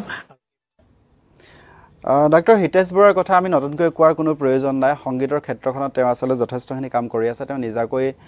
চিকিৎসা বৃত্তিৰ সৈতে জড়িত হোৱাৰ পিছতো এই ধৰণে বিভিন্ন সভা সমিতিয়ে আচলতে বিভিন্নজনক উৎসাহিত কৰিব পৰাকৈ যথেষ্ট মন্তব্য কৰি আহিছে। ঈশ্বৰ সম্পৰ্কে তেওঁ যথেষ্ট গুৰুত্বপূৰ্ণ মন্তব্য কৰা পৰিলক্ষিত হ'ল। দীনেশ দাস ডাঙৰীয়াৰ ওচৰলৈ মই পুনৰ আহিব বিচাৰিছোঁ। প্ৰায় 30জনমান কলা কুশলী অভিনেতা অভিনেত্ৰীক আপুনি লৈ গোটেই কামখিনি কৰিলে। তেওঁলোকৰ ভৱিষ্যতটো আচলতে আপোনাৰ ঈশ্বৰৰ সৈতে জড়িত হৈ আছে। কি ধৰণে তেওঁলোকক উপস্থাপন কৰাত সফল হৈছে আপুনি? আৰম্ভণিৰ পৰা যিটো কৰিলোঁ, যেনেকুৱা ধৰণৰ আগবঢ়াই নিলে আমাৰ ৰুবুলে, যেনেকৈ পৰিচালনা কৰিলে, তেনেকৈ যেনেকৈ হেৰি কৰিব লাগে গোটেইখিনি মই অনুস্থাপন কৰিলোঁ। আৰু যিটো ক'ভিডৰ হেৰিৰ মাজত আমি যেনেধৰণৰ শ্বুটিং ল'লোঁ, কেতিয়াবা 3টা বজাত শ্বুটিং বন্ধ কৰিব লগা হয়। তেনেকুৱা অৱস্থাতো মই গাড়ীৰে আনি মই পাৰ্মিশ্যন লৈ এনেকৈ, আনকি আমি ডিচিৰ পাৰ্মিশ্যন পৰ্যন্ত লৈছোঁ। মানে হৈছে কি, এইটো কিছুমান আমি ক'ভিডৰ জেগাত আমি এই হেৰি দিছোঁ, কি কয় এইটো, এই চাউল তাউল আমি যি হেৰিতে ৰিলিফ দিছোঁ, ৰিলিফো দিছোঁ। তাৰ মাজতে আমি ৰিলিফ দি তাৰপাছত শ্বুটিঙো কৰিছোঁ। তেনেকৈ আমি মানে টাইমৰ ভিতৰত আমি গোটেইখিনি কাম সম্পূৰ্ণ কৰিছোঁ। গতিকে সকলো যিবিলাক আমাৰ কলা কুশলী আছে, তেখেতসকলক যিখিনি যেনেকৈ ৰাখিব লাগে, যেনেকৈ সন্তুষ্ট কৰিব লাগে, মই গোটেইখিনি ট্ৰিটমেণ্ট কৰিছোঁ মই। আৰু বহুত উপকৃত, তেওঁলোকে মোৰ লগত কাম কৰি ভাল পাইছে। ৰুবুল দাস ডাঙৰীয়া, গোটেই কলা কুশলীখিনিৰ ভৱিষ্যত কিন্তু আপোনাৰ হাতত আছিল। কি ধৰণে তেওঁলোকক আচলতে আগবঢ়াই নিলে? গোটেই তেওঁলোকৰ যিটো চৰিত্ৰ আছিল, চৰিত্ৰটো সঠিকভাৱে ৰূপায়ণ কৰিব পাৰিছেনে তেওঁলোকে? হয়, আপুনি বিচৰা ধৰণে কৰিছেনে, বা তেওঁলোকে যি ধৰণে বিচাৰিছে আপোনাৰ পৰা পাইছেনে তেনেকৈ? আচলতে মোৰ শ্বুটিঙৰ সময়ত নতুনেই হওক পুৰণেই হওক, মই যেতিয়া যিটো বস্তু নাপাওঁ তেতিয়ালৈকে কিন্তু মই যুঁজি থাকোঁ। আৰু সেইখিনি মোক সহযোগ কৰিছে। আৰু শ্বুটিং শব্দটো আৰু নাটক শব্দটো বহুত বেলেগ। শ্বুটিঙত স্পষ্টকৈ চকুৰ কিবা এটা স্পটো দেখা পায়, কিন্তু মঞ্চত আমি ভইচেৰে গম পাওঁ। গতিকে সেইখিনি সময়ত মোক সহযোগ কৰিছে। আৰু তেখেতসকলৰ ওপৰত মোৰ কনফিডেঞ্চ আছে কাৰণে মই যুঁজি আছোঁ। আৰু তেখেতসকলৰো আছেই বাবে আমি এটা ইউনিট একতা হৈ কামটো কৰিছোঁ। আমাৰ সেইখিনি সময়ত এনেকুৱা নহয় যে মই ডাইৰেক্টৰ বুলি ক'লে মোৰ এইটো মনতে হ'ব লাগিব। আমি ডিছকাশ্যনো কৰোঁ যে দাদা এইটো এনেকুৱা কৰিলে ভাল হ'বনে। যদি কয়, মই কিন্তু মোৰ সিদ্ধান্তটো মই নকওঁ, এইটো ঠিকে আছে, মই চাই ল'ম এডিটিঙৰ কাটিংটোত এইটো হয়নে নহয়। যি নহওক, তেনেকুৱা চিটুৱেশ্যনত বা যেনেকৈ অতুল দায়ৰ মানে এই কি কাজিয়াৰ সময়টো মানে কি এদিন মাজত এটা কথা কিহৰ কাৰণে ক'লোঁ যে একতাটো কেনেকুৱা আমি মেইনটেইন কষ্ট কৰিছোঁ। শ্বুটিং 3টা বজাত পেক আপ হ'ব লাগে, গুচি আহিলোঁ। আমি দীনেশ দা আৰু মই তিনিও আছিলোঁ নহয়, দীনেশ দা অতুল দা মই আছিলোঁ। তাৰপিছত দোকান এখনত কৰোণা, এজন আৰ্টিষ্টে কিমান চিন্তা কৰে, নিজৰ কিন্তু একো নাই, কিন্তু আমাৰ একো নাই, কিমান চিন্তা কৰিছে। সেই কৰোণা সময়ত কিছুমানে যে সুবিধা লৈছে, সেইটোক লৈ তেখেতে শ্বুটিঙৰ মাজতো যুঁজিছে। মই কৈছোঁ দাদা প্লিজ দাদা, ইফালে চিনেমা আছে, কিবা হ'লে ধৰা এটা বস্তু যিটো মূল্য 40 টকা, সেই ক'ভিডৰ সুযোগ লৈ 100 টকা কৰিছে। সেই তাৰ ওপৰত মই ফাইট কৰিছোঁ, বহুত ঠাইত মই যুঁজিছোঁ, কিয় এই সুবিধা লৈছে। দুখীয়া দৰিদ্ৰ মানুহে 40 টকা বস্তুটো 100 টকাত কিনিবৰ সামৰ্থ্য নাই। তেনেকৈ মই বহুত ঠাইত যুঁজিছোঁ। আৰু মই যুঁজাৰ মোৰ প্ৰৱণতা আছে, মিছা কথাত যুঁজাৰ প্ৰৱণতা আছে, অসত্যত যুঁজাৰ মোৰ প্ৰৱণতা আছে। সেইকাৰণে মই বিভিন্ন ঠাইত মই ফাইট কৰোঁ, সত্যৰ ফৰে আৰু অসত্যৰ এগেইনষ্টত। সেয়াই ৰূপল দাস আপোনাৰ কৈ আছিল কিবা তাৰপিছত কি আমাৰ অকল কষ্ট বুলি ক'লে অকল মই কৰা নাই কিন্তু কি মই নিউ আৰ্টিষ্ট বুলি কথা নাই যদি মই শ্বটটোত যদি অকে নহয় যিমান নহওক সময় লৈ মোৰ কোনো কথা নাই তেনেকৈ নহওক যেনেকৈ আপোনালোকক ক'লে যে দৃষ্টি বৰ্মন ক'তো শিক্ষা লোৱা নাই কিন্তু মই গান এটাত লৈছোঁ মানে শ্বুটিঙত লগ পাইছিলোঁ যি নহওক তেতিয়া মই কি কৰোঁ সেইটো মই পৰিচয় দিয়া নাছিলোঁ কিবা এটা ভাল লাগিলে কিবা এটা মোৰ লাগিলে যে ছোৱালীজনী কিবা এটা পাৰিব কিবা এটা আছে ঠিক তেনেকৈ মোৰ এটা সম্পৰ্ক হ'ল আৰু মই যিটো কথা দিছোঁ সেই কথামতে মইতো কাম কৰিছোঁ কিন্তু কথামতে কাম কৰিলেও কিন্তু মই তিক্ততা বহুত পাইছোঁ সেইকাৰণে পাইছোঁ এজন আৰ্টিষ্টক উঠোৱাটো ইমান সহজ নহয় এতিয়া প্ৰডিউচ কৰিছে দীনেশ দাই কেনেকৈ মেনেজ কৰিছে সেইটো মোৰ জনাৰ প্ৰয়োজন নাই কিন্তু মই যিখিনি বিচাৰিছোঁ মোক দীনেশ দাই যেনেকৈ নহওক মোক দিছে ঠিক তেনেকৈ দীনেশ দাও এটাই ভাবিব যে শ্বুটিঙৰ সময়ত ৰুবলে এইটো কোৱালিটি হৈছে নে হোৱা নাই সেইটো চাব কিন্তু সেইটো নিউ আৰ্টিষ্টটোৰ আছেনে নাই সেইটো মই জানিব লাগিব কিন্তু আমাৰ এটা কথা আছে কি চিনেমাত অকল কেমেৰাত ফ্ৰেমটো ল'লে এজন আৰ্টিষ্টৰ এক্টিংটো ফুটি নুঠে এক্সপ্ৰেশ্যনটো আৰু কোনটো এংগুলত ছোৱালীজনীক এক্টিংটো কৰিলে তাইৰ কি মানে এংগুলটো ল'লে তাইৰ এক্টিং ভাল নালাগিলেও ভাল লাগিব সেইটো কিন্তু ডাইৰেক্টৰৰ হাতত থাকে আৰু সেইটো মই ছোৱালীজনীক যেতিয়া মই শিকাই লওঁ তেতিয়া মই সেই এংগুলটো চাই লওঁ কিন্তু কোনো গম নাপায়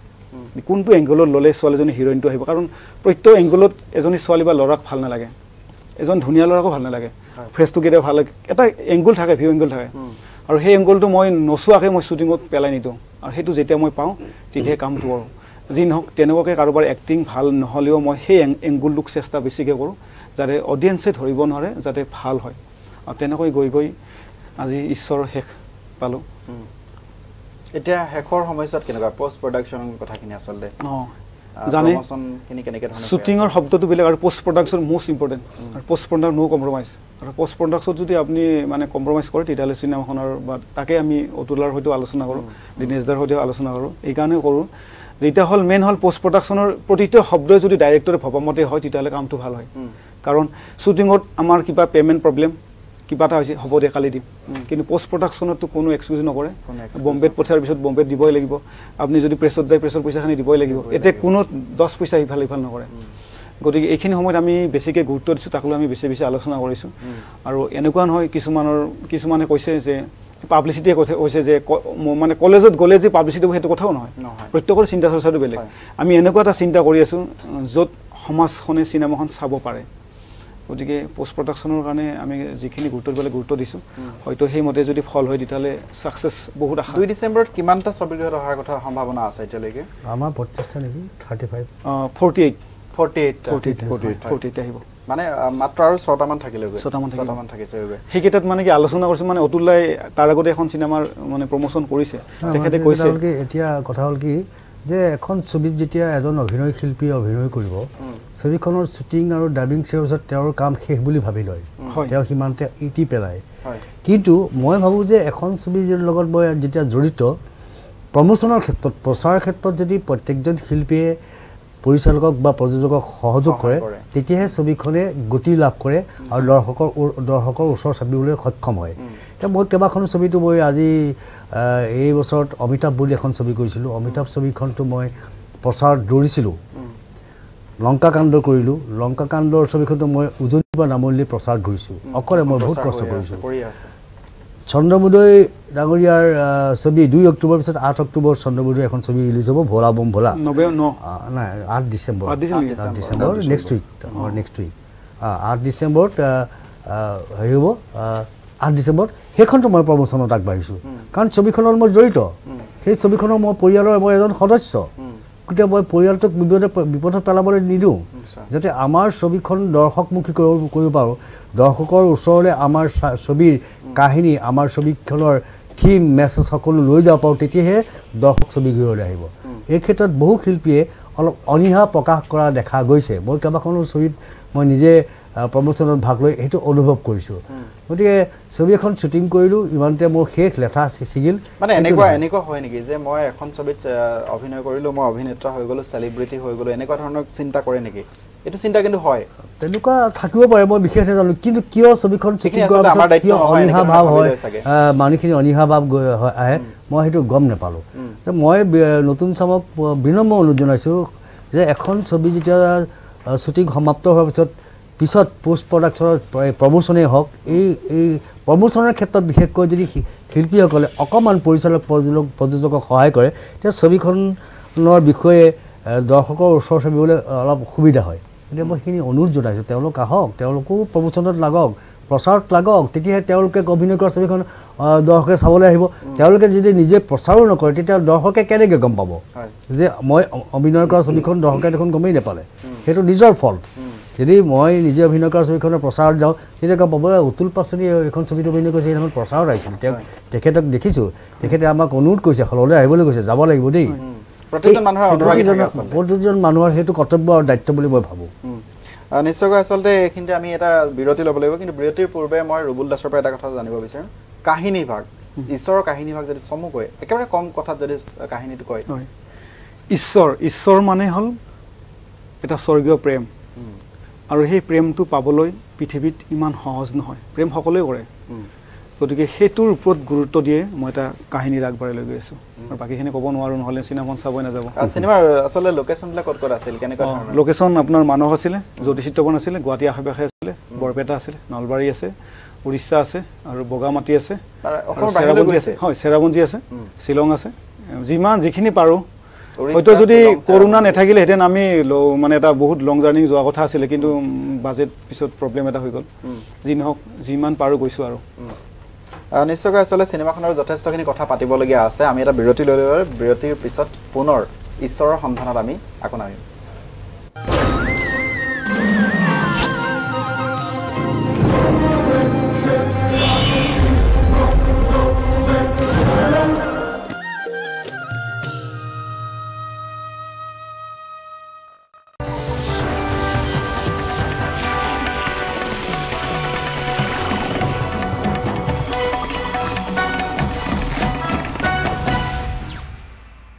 ঈশ্বৰৰ কলাকুশলীৰ সৈতে এটা ঘণ্টা আমি পাৰ কৰিছোঁ আৰু একেবাৰে শেষৰ সময়খিনিত আহি উপস্থিত হৈছোঁ এটা বিৰতি লৈ লৈছিলোঁ বিৰতিৰ পূৰ্বে ঈশ্বৰৰ কাহিনী ভাগত কি আছে ক'ত শ্বুটিং কৰা হৈছিল গোটেই কথাখিনি পৰিচালক ৰুবুল দাসে জনাইছে মই প্ৰযোজকৰ ওচৰলৈ যাব লাগিব গোটেই কামখিনি তেওঁৰ দ্বাৰাই হৈ আছে পৰিচালকে গোটেই ছবিখন লৈ যোৱাৰ ক্ষেত্ৰত সহায় কৰিছে প্ৰযোজকে পৰিচালকক লৈ ছবিখন লৈ গৈছে প্ৰযোজক দীনেশ দাসৰ ওচৰলৈ আহিছোঁ একেবাৰে শেষৰবাৰৰ বাবে খুব দীঘলকৈ ক'ব পাৰে বা ছুটিকৈ ক'ব পাৰে গোটেই চিনেমাখনৰ ক্ষেত্ৰত অভিজ্ঞতা কেনেকুৱা ধৰণৰ মই প্ৰথমতে ৰুবুলক মই ডাইৰেক্টৰক মই অধিকাৰ দিছোঁ কোনো এটা চিনত কৃপণালি কৰিব নালাগে কিছুমান মানে যেনেকুৱা এটা আইচক্ৰীম খাৱাৰ চিন এটা আছে সেইটো আইচক্ৰীমে থাকিব লাগিব ভিতৰত আইচক্ৰীম থাকিব লাগিব তেতিয়া অভিনয়টো ভাল হ'ব এইটো মুখত ল'ব যদি নোৱাৰে তাৰ জেগাত যদি বগা বস্তু এটা চূণ দি দিয়ে চূণ দিলে সেইটো অভিনয়টো কেনেকৈ কৰিব মই চামুচেৰে ল'লোঁ মুখততো ল'ব নোৱাৰোঁ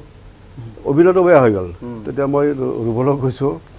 কোনো বস্তু লাগিলে কিবা লাগিলে মোক কম্প্ৰমাইজ কৰিব নালাগে মানে মোক কথাটো ক'লে হ'ল যি বস্তু লাগে চব মানে যোগাৰ ধৰা হ'ব মানে নিখুঁত বস্তু কৰিব লাগে সেইটো কাৰণে মই তেখেতক সেইটো অধিকাৰ দিছিলোঁ আৰু মই বস্তুটো এইবিলাক মই শিকিছিলোঁ মোৰ সৰুতে মোৰ থিয়েটাৰ পাৰ্টি আছিল আমাৰ দেউতাৰ এই থিয়েটাৰ পাৰ্টিৰ পৰা মই মানে সৰুতে মনে চাই থাকোঁ আমি সৰু আৰু কি ধৰণে কৰে কামবিলাক আৰু কেনেকৈ অভিনয়টো কেনেকৈ কৰে কেনেকৈ গান গাওঁ মই আচলতে মই প্ৰথমতে গান গাইছিলোঁ চেনেলবিলাকত মই গান গাই থাকোঁ ভূপেন দাৰ মই প্ৰিয় শিষ্য ভূপেন দাক মই বহুত ভাল পাওঁ তেখেতৰ গান প্ৰথমতে তেখেতৰ গানেৰে মই আগবাঢ়িছিলোঁ গতিকে তেখেতৰ গানেৰেহে মই অলপ পপুলাৰ হৈছোঁ গতিকে থিয়েটাৰ পাৰ্টি মোৰ দেউতাৰ যিটো থিয়েটাৰ পাৰ্টি 14 বছৰ চলিছিল তাত মই সদায় চাওঁ অভিনয়টো কেনেকৈ কৰে মানুহবিলাকে কেনেকৈ অভিনয় কৰে কেনেকৈ গান গায় কেনেকৈ ডেন্স কৰে ডেন্স কৰিব নাজানো মই কিন্তু অভিনয়টো আৰু গান গোৱাটো মই শিকিলোঁ তাৰপিছত অভিনয় মাজে মাজে কৰোঁ সেনেকৈ মানে আগবাঢ়িলোঁ গানটো শিকিলোঁ মই ভূপেন দাৰ পৰা অকণমান মই গান শিকিছিলোঁ আৰু সেনেকুৱা ধৰক অভিজ্ঞতা বুলি ক'লে সেইটোৱে আৰু মোৰ মানে দেউতাই প্ৰথম মোৰ গুৰু আৰু মই যেতিয়া নাটক কৰিম তেতিয়া মোৰ মা সন্মুখত বহি থাকিব কিবা যদি ভুল কৰোঁ না তেতিয়া ক'ব এইটো ভুল কিয় কৰিলি তই ভুল কৰিছিল না গান গালেও মোক ক'ব তই গানটো এইটো এনেকুৱা হ'ব লাগিছিল এইখিনি এনেকুৱা কিয় কৰিলি এই দেউতা আৰু মায়ে মোৰ মানে আগবঢ়াই নিয়াত মানে অৰিহণা জগাইছে দেউতাৰ থিয়েটাৰ বাতিৰ পৰাই মই সাহস পাইছোঁ কি ময়ো যদি পাৰিমেই মই প্ৰযোজক হ'ব নিশ্চয় পাৰিম মোৰ দাদাও অৰ্ডাৰ আছে অনিৰ্বাণ থিয়েটাৰ বুলি এখন প্ৰযোজনা কৰিছিলে সূৰ্য মহন্ত বোলে দুজনে মিছ কৰি তাতো মই কিছুমান কথা শিকিলোঁ যিটো আধৰুৱা হৈ আছিল মই তাৰ কথা শিকিলোঁ প্ৰযোজনা কেনেকৈ কৰে অভিনয় কেনেকৈ কৰে গান কেনেকৈ গায় সেইবিলাক মই শিকি এতিয়া মই ভাবিছোঁ কি মই ছুটি ছবি কৰিছোঁ চিৰিয়েলতো হেৰি কৰিছোঁ কিন্তু মই পূৰ্ণদৈৰ্ঘ্যৰ চিনেমা এখনত মই প্ৰযোজনা কৰা নাছিলোঁ অভিনয় কৰিছোঁ কিন্তু মই প্ৰযোজনা কৰা নাছিলোঁ এইবছৰ এই প্ৰথম চিনেমাখন এখন মই ঈশ্বৰ চিনেমাখন প্ৰযোজনা কৰিছোঁ ৰাইজে যদি আকোৱালি ল'লে ভাল পাম এতিয়াতো আৰু ৰাইজৰ হাতত আছে ৰাইজে যি কয় চিনেমাখন নিশ্চয় মোৰ এটা সৎ সাহস আছে চিনেমাখন বহুত উৎকৃষ্ট মানদণ্ডৰ চিনেমা এখন হ'ব এইখন চিনেমাখন চাই পাৰিবাৰিক চিনেমা ল'ৰা ছোৱালীৰ লগত লৈ সকলোৱে একেলগে চাব পাৰিব কোনো ধৰণৰ তাতে এড নাই আৰু আমাৰ একশ্যনৰ যিটো চাউথৰ পৰা কিছুমানে আনি কিবা কিছুমান কৰে কিন্তু আমাৰ অসমত অসমীয়া ল'ৰা কিছুমান আছে কোৰিঅ'গ্ৰাফাৰ আছে ফাইটিং মাষ্টাৰ আছে ফাইটিং ডিৰেক্টৰ আছে তেওঁলোকে যি ধুনীয়াকৈ ফাইটিং কৰিছে চম্পক শৰ্মাৰ লগত মোৰ ফাইট আছে এইখন চিনেমাতে চম্পক শৰ্মাক মই বাগৰাব লাগে এনেকুৱা ধৰণৰ ফাইট তেখেতে মোৰ অফিচাৰ তেখেতে DSP ৰোল কৰিছে মই চিৰিয়েল কৰিছোঁ কিন্তু মোৰ কথা মনোমালিন্য হয় মই পজিটিভ ৰোল কৰিছোঁ তেখেতে নিগেটিভ ৰোল কৰিছে কিছুমান কথাত কটা কাটি যায় তেখেতে মোক পিষ্টল লৈছে তেতিয়া আমাৰ যিটো একশ্যন ডিৰেক্টৰ ইমান ধুনীয়াকৈ বুজাই দিছে আৰু ইমান ধুনীয়া ফাইটিং কৰিছোঁ মই যে ফাইটিং কৰিব ভাবাই নাছিলোঁ তেনেকুৱা এটা আমাৰ অসমতো আছে আমি বাহিৰত যাব নালাগেতো ইমান টকা পইচা খৰচা কৰি আমি বাহিৰৰ পৰা আনিব নালাগে আমাৰ অসমতে এনেকুৱা ল'ৰা আছে এতিয়াও গতিকে সেই তেখেতসকলক লৈ যদি আমি এখন ভাল চিনেমা কৰোঁ নিশ্চয় ভাল হ'ব হয় নে নহয় দৃষ্টি বৰ্মন নতুন প্ৰথম চিনেমা অভিজ্ঞতা যথেষ্ট গোটাইছা আজিলৈকে শিকি আছোঁ বুলিয়ে কৈছা পুনৰ যদি এখন ছবিত চুক্তি কৰিবলৈ আহে কোনোবা কৰিব পাৰিবনে সেইখন বিশ্বাস আহিছে সেইখিনি বিশ্বাস আছে কৰিব পাৰিম বুলি আৰু কেনেকুৱা ধৰণৰ চৰিত্ৰত অভিনয় কৰি ভাল পাবা তেতিয়া আসলতে মোৰ বীৰাংগনাৰ নিচিনা চৰিত্ৰ কৰিবলৈ খুব ইচ্ছা মানে দুঃসাহসিক কেৰেক্টাৰ হয় হয় যেহেতু মই টাইকাণ্ডো নিজে এজন প্লেয়াৰ হয় সেইকাৰণে তেনেকুৱা কেৰেক্টাৰ কৰিবলৈ মোৰ খুবেই ইচ্ছা অতুল দাহঁতৰ লগত কাম কৰি কেনেকুৱা পালা নিপন গোস্বামীক লগ পাইছা পংকজ বৰপুজাক লগ পাইছা চম্পক শৰ্মাক লগ পাইছা নিপন গোস্বামী বৰ্তাক লগ পাই খুব ভাল লাগিছে মই সেইদিনা আচলতে খুব নাৰ্ভাছ হৈছিলোঁ যে ইমান ডাঙৰ এক্টৰৰ লগত আজি প্ৰথমবাৰ যাক টিভিত দেখিয়ে ডাঙৰ হ'লোঁ মানে এক্টিং যিদিনা আমাৰ শ্বুটিং আছিল সেইদিনালৈকে মই বহুতেই নাৰ্ভাছ আছিলোঁ পিছত বৰ্তাৰ লগত যেতিয়া কথা বতৰা পাতিলোঁ খুব ভাল লাগিলে বৰ্তাই ভয় কৰিব মানা কৰিছে ভালকৈ কৰিব দিছে গতিকে সেইদিনাখন এক্টিং কৰি খুব ভাল লাগিলে আৰু অতুল দাৰ লগততো ক'বই নালাগে আমি ফাৰ্ষ্ট এখন চিৰিয়েলত লগ পাইছিলোঁ ৰুবুল দাৰে চিৰিয়েল কৰি আছিলে শ্বুটিঙত লগ পাইছিলোঁ মই ভাবিছিলোঁ যে আমি টিভিতটো দেখা পাই থাকোঁ তেওঁ বহুতেই মানে খুহটীয়া হয় যেতিয়া লগ পালোঁ তেতিয়া ভাবিলোঁ মানে সেইটোৰ অপজিট খুব অপজিটেই হয় বহুত শিকিবলগীয়া আছে তেওঁ আচলতে টিভিত যেনেকুৱা দেখোঁ তেনেকুৱা ৰিয়েলত নহয় কিন্তু খুব ফূৰ্তি কৰি থাকে এনি টাইম আৰু মোক কিন্তু গালি পাৰি থাকে মোক কিন্তু গালি দিয়ে দেই মোক দেখিলে গালি পাৰে মানে অতুল দাই যিটো বস্তু ভাল নাপায় সেইটো ডাইৰেক্টলি কৈ দিয়ে মনত নাৰাখে সেইটোৱে খুব ভাল লাগিলে এক্টিং কৰি খুব ভাল লাগিলে প্ৰথমবাৰৰ বাবে ইমান ডাঙৰ এক্টৰৰ লগত এক্টিং কৰিছোঁ আৰু এটা কথা কিন্তু অতুল দা মোৰ প্ৰতি মৰম কিন্তু বহুত মানে কিবা এটা দেখে এইটো ক'ব নোৱাৰো মানুহৰ কেনেকৈ মোৰ বেছি দিন হোৱা নাই কথা আমিও সৰুৰ পৰা অতুল পাছনিৰ অভিনয় চাই দেখি মানে কৌতুকতে হাঁহিছোঁ তেওঁৰ অভিনয়তে আমি হাঁহিছোঁ এই অতুল পাছনিৰ নামটো কিন্তু অসমৰ প্ৰতিখন গাঁৱৰ মানুহৰ মনত সোমাই আছে মই অতুল দাৰ ওচৰলৈ একদম প্ৰত্যক্ষভাৱে আহিছোঁ নিপন গোস্বামী সৈন্য ঢুকাইছে তাৰ পিছত কিন্তু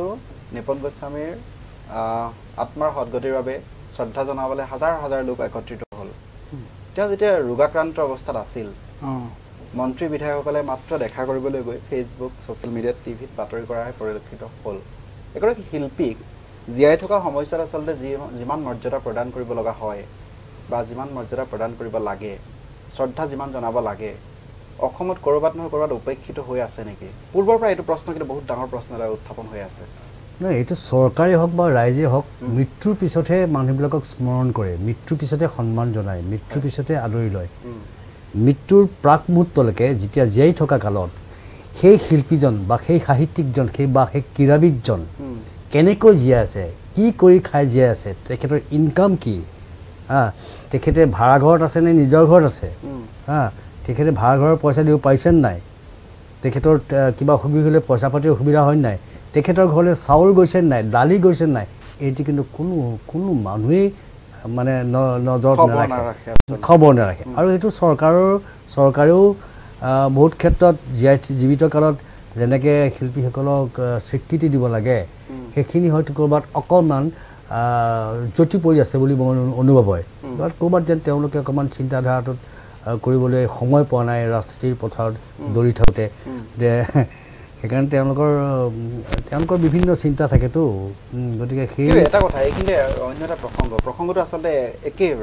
মানে সম্পৰ্কটো আছে এইটো প্ৰশ্নৰ সৈতে যে যিসকল শিল্পীৰ অভিনয়ৰ জৰিয়তে আমাৰ জীৱনবোৰ চলি আছে প্ৰতিদিন চলি আছে আচলতে প্ৰতিদিনে আমি তেওঁলোকৰ অভিনয় চাই আজিকালি পাৰ কৰি আছোঁ ফেচবুক খুলিবই নোৱাৰোঁ আজিকালি অসমীয়া চিনেমাৰ সৰু সৰু ক্লিপ আহে এই শিল্পীসকলৰ এই অভিনয়বিলাকে আমাক আমোদ দিয়ে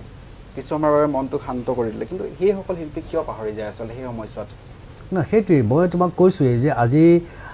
বিজুত দা গুচি গ'ল অতি দুখৰ বিষয় যে বিজুত দাই মৃত্যুৰ সময়লৈকে অঘৰী জীৱন পালন কৰিবলগীয়া হৈছিলে তেওঁ ভাড়া ঘৰে ইটো ভাড়াঘৰ পৰা সিটো ভাড়াঘৰে দৌৰি ক'ৰবাত ভাড়াঘৰত পইচা দিব নোৱাৰে তাৰপৰা ওলাই আহিবলগীয়া হয় আকৌ বেলেগ এটা ভাড়াঘৰত থাকে তাতো কেইমাহমান থকা তাতো পইচা দিব নোৱাৰে ওলাই আহিবলগীয়া হয় শেষত তেওঁ অঘৰী জীৱন লৈয়ে মৃত্যু সাৱটি ল'লে এইটো পৰিতাপৰ কথা অতি দুৰ্ভাগ্যজনক কথা চৰকাৰে বিজুত দাক এটা আৱাস কিয় দিব নোৱাৰিলে চৰকাৰে যিখিনি স্বীকৃতি দিবলৈ লাগিছিলে বিজুত দাক সেইখিনি দিব নোৱাৰিলে এতিয়াৰ বৰ্তমান চৰকাৰখনে কিন্তু বিজুত দাৰ পৰিয়ালটোক সম্পূৰ্ণ চোৱা চিতা কৰিছে তেওঁলোকক সুন্দৰভাৱে সুবিধা দি আছে আৰু এতিয়া বিজুত দাৰ বৌ আমি মিনি বৌ বুলি কওঁ মিনি বৌ আৰু ল'ৰাই সুন্দৰভাৱে কাম কৰি আছে আৰু চৰকাৰে সেইখিনি তেওঁলোকক সুবিধা দিছে সেইকাৰণে মই চৰকাৰক ধন্যবাদ জনাইছোঁ তেনেকৈ বাকীবিলাক শিল্পীৰ পৰিয়ালকো যাতে চৰকাৰে সুদৃষ্টিৰে চায় আজি নিপন দাই মৃত্যুসজ্জাত থাকোঁতে হস্পিটেলত কৈছিলে কাৰোবাক কৈছিলে দীনেশ দাকো কৈছে নেকি সম্ভৱ আৰু এনেকৈ আমাৰ বেলেগ দুই এজনক কৈছে যে মোৰ হস্পিটেলৰ বিলটো কোনে দিব ইমান বছৰ অভিনয় কৰিলে ইমান বছৰ ইমান বছৰ আপুনি ক'ব মই কৈ আছোঁ ইমান বছৰ 5টা-6টা দশক ধৰি নিপন দাই চলচ্চিত্ৰ উদ্যোগলৈ এক মানে অপৰিসীম অৰিহণা আগবঢ়াই থৈ গ'ল সেইজন মানুহে শেষ মুহূৰ্তত মোৰ হস্পিটেলৰ বিলটো কোনে দিব বুলি আক্ষেপ কৰিলে বা দুখ কৰিছে আজি ভোলা কটকী আজি প্ৰায় 10 দিনৰ আগত ঢুকাইছে ভ্ৰাম্যমানৰ মহাতাৰকা ভোলা কটকী বুলি ক'লে আগৰ চাম তোমালোকৰ দেউতা মাহঁতক সুধিবাচোন ভোলা কটকী জামুগুৰি হাতত ঘৰ তেওঁ আজি 10-15 দিন তেওঁ দুৰ্দান্ত অভিনয় কৰিছিলে শক্তিশালী অভিনেতা সেইজন ভোলা কটকীক কিমান ৰাইজে চালে অৱশ্যে ভোলা কটকীক অসম চৰকাৰে এটা বঁটা প্ৰদান কৰিছে বিষ্ণুৰভা বঁটাই নে কিবা এটা বঁটা প্ৰদান কৰিছিলে সেইটোৱে তেওঁ স্বীকৃতি পালে কিন্তু অৰ্থনৈতিকভাৱে তেওঁ বিশেষ এটা সুবিধাজনক অৱস্থাত নাছিল ভোলা কটকী ডাঙৰীয়া আৰু তেনেকৈ ঠিক আমাৰ নীলপৱন বৰুৱা দীপালী বাইদেউৰ স্বামী আজন্ম প্ৰেমিক যি এগৰাকী ৰোগীয়া মহিলাক অক্ষম মহিলাক পত্নী হিচাপে গ্ৰহণ কৰি জীৱনৰ শেষ মুহূৰ্তলৈকে সেইজনী মহিলাৰ আল পচন্দ হৈ তেওঁ সাংসাৰিক জীৱন পাৰ কৰিলে সেই নীলপৱন দায়ো কিমান পাইছে মোৰ বিচাৰ্যৰ বিষয় গতিকে মই চৰকাৰক বিনম্ৰ অনুৰোধ জনাইছোঁ যিসকলে আজীৱন সেৱা কৰি আছে সংস্কৃতিৰ ক্ষেত্ৰতে হওক ক্ৰীড়াৰ ক্ষেত্ৰতে হওক সাহিত্যৰ ক্ষেত্ৰতে হওক যিসকলে আজীৱন সেৱা কৰি আহিছে অসম মাতৃলৈ অসমৰ ৰাইজলৈ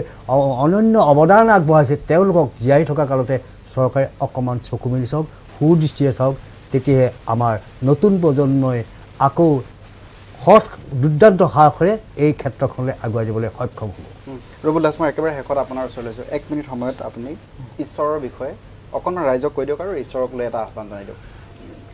মোৰ কেৱল এটাই অনুৰোধ প্ৰতিজন দৰ্শকেই হললৈ গৈ ঈশ্বৰখন চাই মোক অলপ উৎসাহ দিয়ক অলপ মৰম দিয়ক এনেকুৱা পৰিৱেশতো মই সাংস্কৃতিকটোক জীয়াই ৰাখিবলৈ চেষ্টা কৰিছোঁ আগবাঢ়ি গৈছোঁ মোৰ দৰে ল'ৰাই কি কৰি আছে আৰু মই কি কৰি আছোঁ সেয়ে হললৈ গৈ যদি চিনেমাখন চাই মোক অকণমান মৰম দিয়ে ভুল ভ্ৰান্তি হ'বও পাৰে মই হয়তো ছেকেণ্ডবাৰ শুধৰাম যাতে আপোনালোকে গৈ 2 ডিচেম্বৰে চিনেমাখন চাই ছবিগৃহলৈ মোক অকণমান মৰম দিয়ে সেইখিনি আপোনালোকৰ ওচৰত চিনেমাখনৰ কিবা এনেকুৱা ইণ্টাৰেষ্টিং ডায়লগ আছে নেকি যি গোটেই 4জনে একেলগে মাতিব পাৰে আমি শেষ কৰিব লাগিব অনুষ্ঠানটো শেষ কৰিব লাগিব কিবা যদি ইণ্টাৰেষ্টিং কিবা ডায়লগ আছে বা শ্লোগান আছে সংলাপ আছে যদি গোটেই কেইজনে একেলগে মাতি দিয়ে একেলগে তেনেকুৱা নাই তথাপি প্ৰমোচনৰ সময়ত আমি কিবা এটা বনাই লৈ যাওঁ কিন্তু এই মুহূৰ্তত তাৰমানে হঠাৎ ক'বলগীয়া সংলাপ আমাৰ এই মন মগজুত ক্ৰিয়া কৰা নাই কাৰণ মগজুটোতো ওপৰততো মাল নায়েই আপোনালোকে গম পায়েই গতিকে মেমৰিটো বৰ সাংঘাতিক মানে ষ্ট্ৰং নহয় গতিকে মই যদি আগতেই গম পালোহেঁতেন যে তুমি হঠাৎ আমাক এটা সংলাপ নিক্ষেপ কৰিবলৈ ক'বা তেতিয়া হয়তো সাজু হৈ আহিলহেঁতেন এই মুহূৰ্তত মোৰ ফালৰ পৰা মই একেবাৰে সক্ষম নহয় সংলাপ নিক্ষেপ কৰিবলৈ যদি আমাৰ দীনেশ দাই হয়তো থাকিব পাৰে এটা দুটা ডাইলগ সৰু ডাইলগ মনত আছে মই কৈ দিম আমাৰ মিনিষ্টাৰ আছে গুণ্ডাবাৰ্তি মোক ইনচাল্ট কৰি আছে মানে পুলিচকে লৈ আছে লগত পুলিচ আনিব নালাগে ইমান মানে তাৎসল্য কৰিছে না তাৰপাছত মই কৈছোঁ কি মোৰ এলেকাত মোৰ কানুন চলিব মই ডিউটিৰ সময়ত মই কোনো মিনিষ্টাৰ ডিএছপিক মই চিনি নাপাওঁ এনেকুৱা মই ডাইলগ আৰু এটা ডাইলগ কওঁ মই মানে যেতিয়া টাৰ্ণিং পইণ্টত হিৰো ঢুকাই যাব তেতিয়া ছোৱালীজনী মানে বিয়া পতাৰ কাৰণে যোজা চলে আৰু বিয়া চলিবই আৰু মানে বিয়া অতুল দাই আৰু বিয়া ঠিক কৰাই দিয়ে নিপন দাই ঢুকাই যায় মানে আমাৰ দৰে মিলন হ'ব আৰু মিলনৰ হোৱাৰ সময়ত মোৰ তেতিয়াও মনত এটা বেয়া ভাৱ চলি আছে যে বাৰু মই বাৰু তাইক এতিয়া প্ৰেম কৰিলোঁ চব ঠিকে থাকে যদি মই মৃত্যুৰ সময়ত জানো মোৰ সেই প্ৰেম থাকিব জানো তাই ৰাখিব পাৰিব জানো তেতিয়া মানে কি অন্ধকাৰ ৰাতি চিন এটা তাই মোৰ ওচৰত আহে মই কওঁ দেখিছানে তৰাবোৰে কেনেকৈ পোহৰ দি আছে আমাক যদি কেতিয়াবা এইখন পৃথিৱীৰ পৰা মই আঁতৰি যাওঁ আমাৰ এই প্ৰেম ভাল পোৱা জীয়াই ৰাখিবানে থাকিবনে কোৱা বাৰু তেনেকুৱা ভইচ দৃষ্টি কি আছিলে তেতিয়া ৰিপ্লাইটো কেনেকুৱা আছিল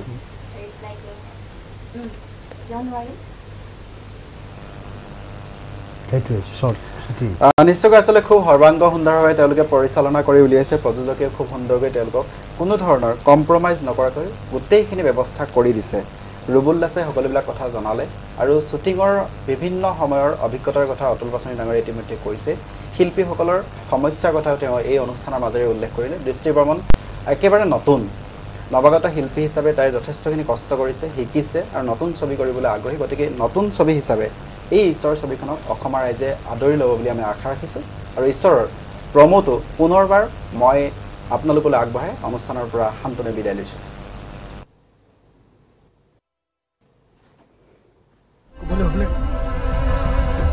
আমি তহঁতৰ সংসাৰ হোৱাটো বিচাৰোঁ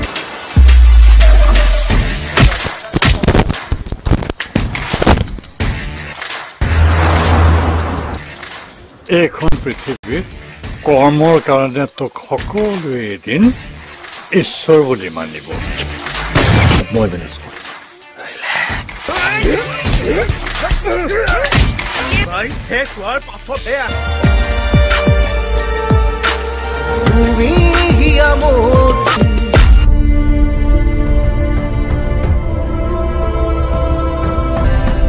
সঁচা কথা ক'বলৈ হ'লে আমি তহঁতৰ সংসাৰ হোৱাটো বিচাৰোঁ